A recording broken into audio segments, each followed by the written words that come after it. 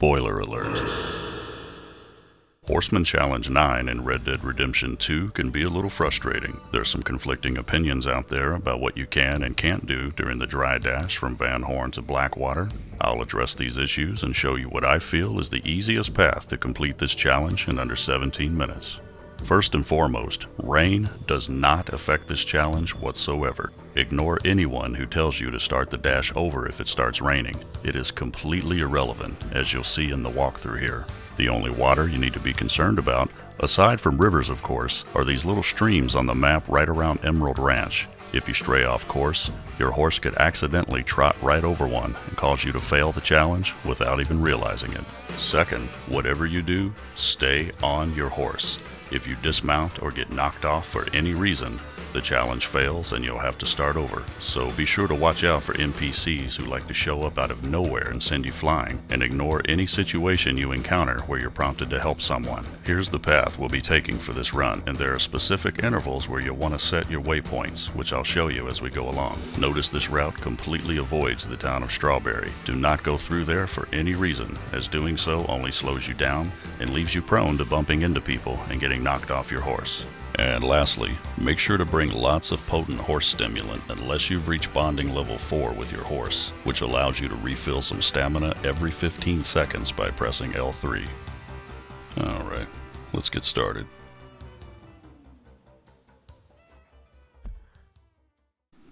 And we're going to set our first waypoint right here. This is going to be the bridge right around Butcher Creek, and we'll show you as we get there. And we're off.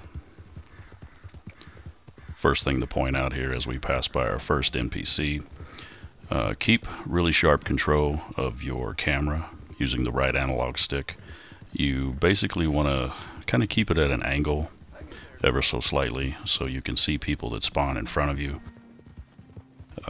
One of the things in Red Dead that always seems to suck is when you're traveling in the default view, your character and horse kind of tend to block, what's right in the middle of your path half the time. This will cause you many, many headaches if you don't remember to stay on top of it, so definitely do that.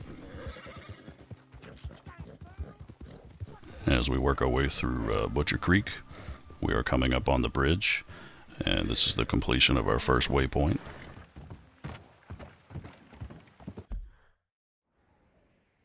And we're going to put our second marker right there.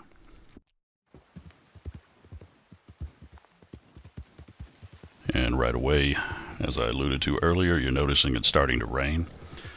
Despite what you may have heard or what you may read on some help forums, the water and the rain does not affect this dash whatsoever. As silly as that is to say, because it's supposed to be a dry dash, but getting rained on or trudging through the puddles that the rain creates doesn't mean anything. It's completely irrelevant. So don't waste time and think that your challenge has been disqualified and take the time of starting over if this happens. It is completely meaningless.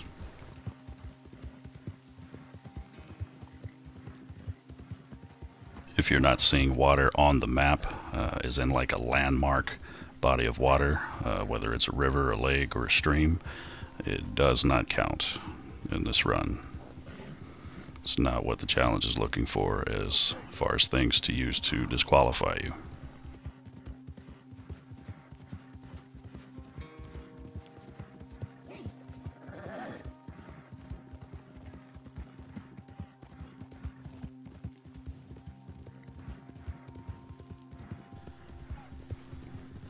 As you can see, I'm running over wet puddles right now. It means absolutely nothing.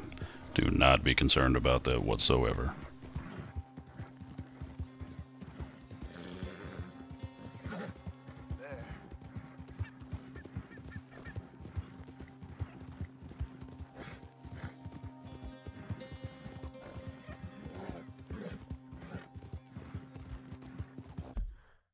And we go back to our map, and the next waypoint, we're going to go all the way down here, right around Flatneck Station, and it's right before the rail bridge that goes over the river. And this way, not only avoids Valentine, which there's no reason to ever go up there, but the important thing are these little streams that I touched on earlier. These little bodies of water right around Emerald Ranch will completely kill this challenge if you accidentally run over them. So you want to be sure to stick to this path right here. And once again, staying out of that area completely. Just follow the highlighted area. As we give our horse a little steroid injection. Our noble stallion is on the juice. And one thing you may be noticing, the time count.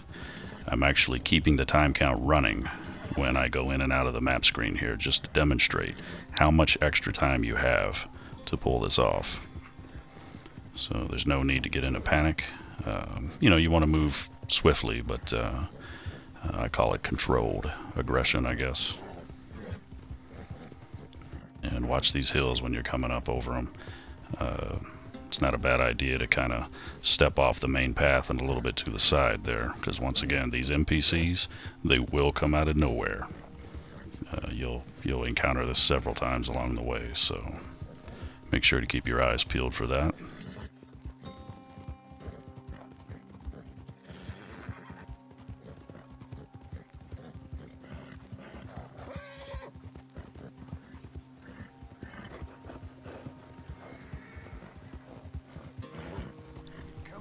And once again, don't forget to adjust your camera angle. Make sure you can see out in front of you. And as you can hear there, your horse is going to wail and whine and carry on for most of the dash here. Just ignore that. And if you're on horse level bonding 4, as I touched on earlier, you won't really be as dependent on the horse stimulant. You can tap L3 and John or Arthur will kind of give the horse some terms of endearment, and you'll notice a stamina boost, and you can time those every 15 seconds. And if you stick to that, you won't need any of the horse stimulant at all. Of course, I think with my luck, my horse got killed shortly before I decided to make a video about this, so I just hit level 2 with this horse, as you saw earlier. So I need the stimuli.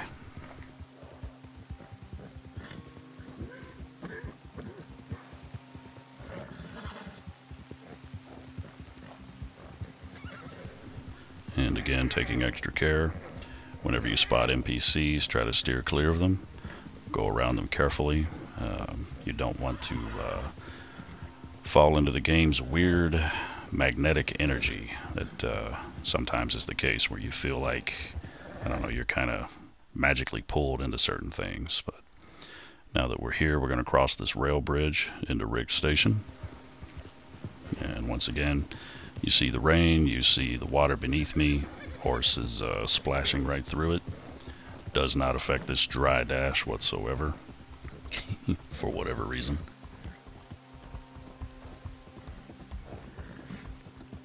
One thing to definitely keep in mind when you're coming across this bridge, there is a distinct possibility that you will meet the train head on. If that happens, turn around, go back, step off the track, and wait for the train to pass. Trust me, you will have plenty of time to wait for it to pass by, and you'll be able to get back up here and carry on. It's not happening for us on this run, fortunately, but oh, wait a minute. Oh, it's coming right at us. Hang on. Oh, shit. Woo! Well, that could have ended badly. Both of us could have face planted right there, and that would have ended the challenge, because I would have fell off my horse. But no harm, no foul. We're still doing well. And right now, this is going to be our next track. But before we can set our waypoint way over by the dam, we need to get across this bridge. So we'll set it right here. And again, being extra cautious, avoid the NPCs.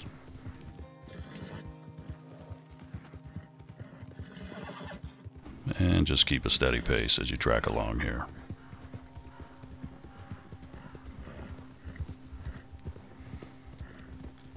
All right. as we hit the bridge. And we have another waypoint completed. And now let's set our next one.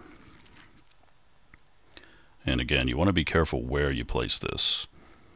Placing it here, you will see that it sets a path that takes you right through the river. Of course, that's a big no-no. So instead of right there, you want to place it right there at the intersection. It'll be this track here, which is completely dry. And we will completely avoid the town of Strawberry. When I was doing research on this particular challenge, I noticed that a lot of these run-throughs and a lot of the strategy that people were recommending, I noticed a lot of people were going through Strawberry, and that just kind of, I don't know, I find that bizarre that people actually took the time to do that. If you go through Strawberry, you are putting yourself at high risk. It takes a lot of extra time to navigate through there. There's a lot of people around, and the chances of you falling off your horse are really high. So if you stick to this track, you will completely avoid it.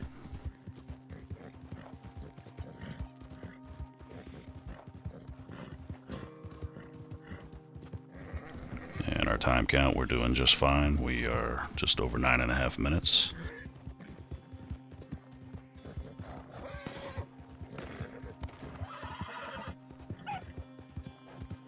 Alright, and it looks like somebody is maybe getting robbed. We're going to go right around them, completely ignore this situation. You may get dinged for, it may give you negative honor. Well, there it is. Don't worry about that, just keep going.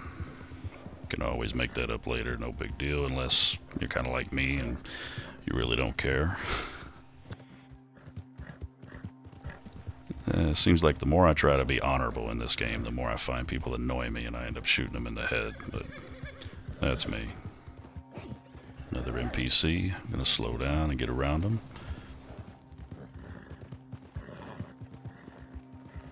Once again, I can't remind you guys enough with the camera here. Make sure you stay in control of that and keep the camera angled so that you can see everything in front of you. If the game kind of lulls you to sleep and you forget to do that, I'm telling you, if you're looking at it kind of in the default view, you'll have somebody spring up on you out of nowhere. As we make our turn and we're heading over the bridge, should be coming up here.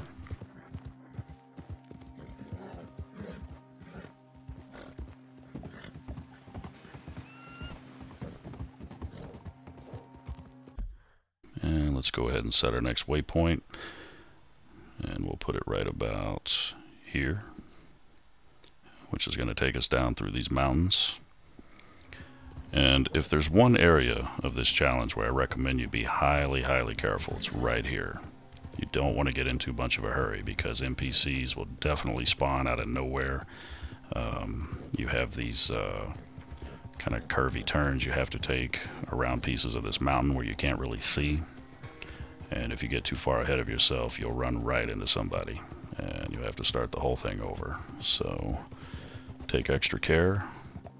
You definitely don't want to feel a sense of urgency, I guess. Don't get in a panic and take your time.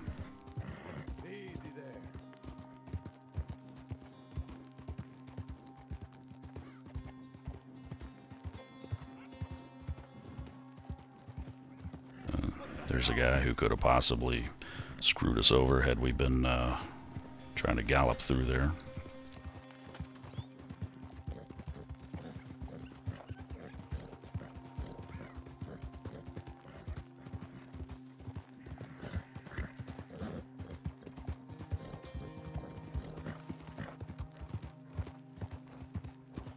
And here's a narrow bridge that you want to use a little caution as you're crossing it.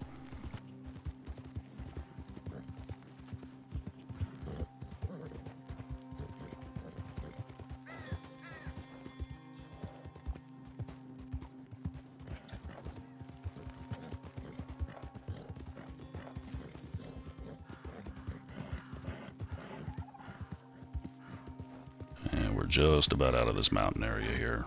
And we'll be able to see a lot more in front of us. Coming around this curve, and that should do it for this area.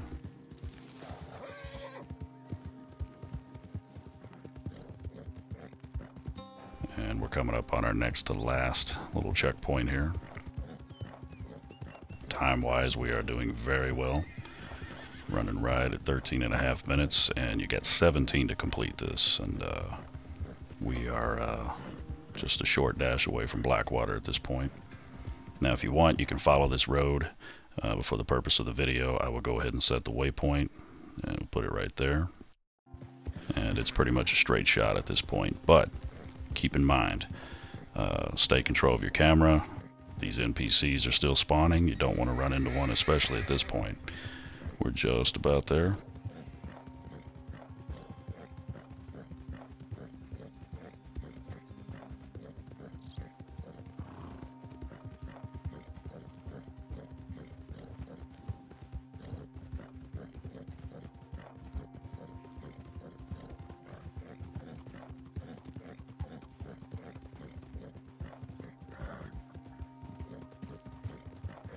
And this is the final stretch here, and you could kick it into high gear if you'd like, but again, plenty of time.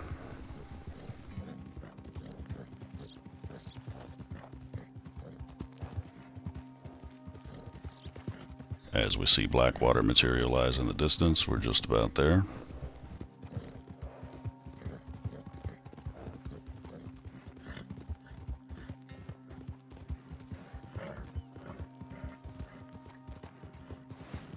Alright, here we are. Challenge complete. Just under 15 minutes, and that's including the time I spent on the pause screen looking at the map, kind of going into details about different things with the waypoints. So follow the guide here, pace yourself, and you should be able to finish this challenge with plenty of time to spare. Hope this video helped you out. Thanks for watching, and we'll see you next time.